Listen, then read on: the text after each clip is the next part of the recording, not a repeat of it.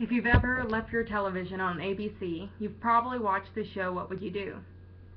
After many outrageous examples of what tend to be not too far-fetched scenarios to different Americans' realities, you watch with anticipation to witness the unsuspecting and clueless participants' reactions.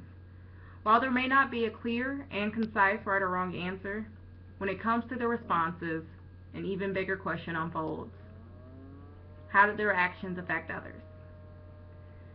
In reality, we can all relate to times that we have been placed in scenarios that make us decide on a moment's notice actions that not just affect our own lives, but impact those around us.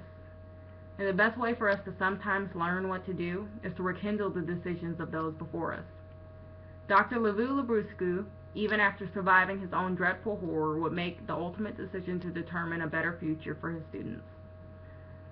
Librescu was a Holocaust survivor during World War II, as well as one to survive a totalitarian dictatorship in Romania.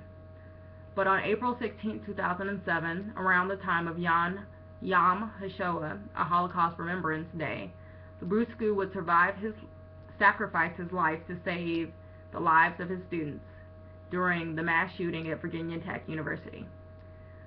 Librescu was unable to survive the Virginia Tech massacre when he barricaded the door with his body while he was shot 5 times.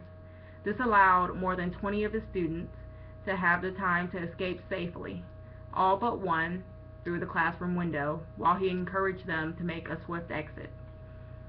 Librescu would receive many honors and recognitions in remembrance of his life and for his brave act, including the Order of the Star of Romania, which is the highest honor to receive in Romania. Librescu's actions wouldn't just determine a better future for his students, but also give those many youth a chance to be the future. And while his escape to America from Romania would be for peace, his sacrifice would move the hearts of many to promote peace.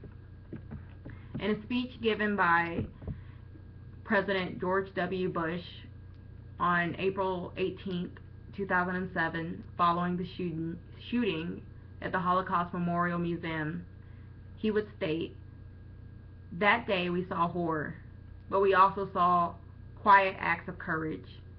We saw this courage in a teacher named Librescu. With the gunman set to enter his class, this brave professor blocked the door with his body, while his students fled to safety. On the day of remembrance, this Holocaust survivor gave his own life so that others may live. And this morning we honor his memory, and we take strength from his example." When asked the question, "What would you do?" Dr. Librescu's